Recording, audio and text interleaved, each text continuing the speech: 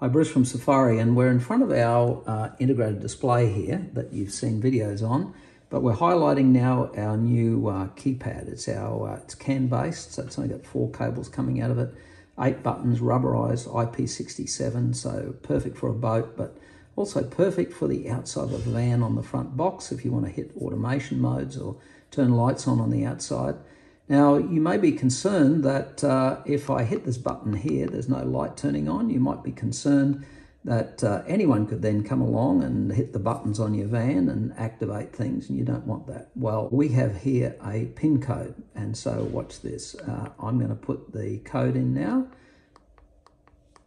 4 presses of number 2, and now the lights are on. Lights are off, and I programmed this one. Now, what's valuable here is the user can actually change the PIN code on here.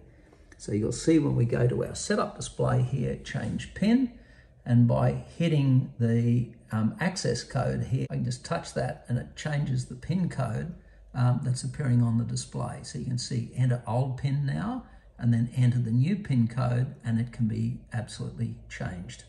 Now, that's our 8 button there. We've got LEDs on the top that can be programmed to indicate fault or status or condition, and they're available online now, I've got to say. How good's that?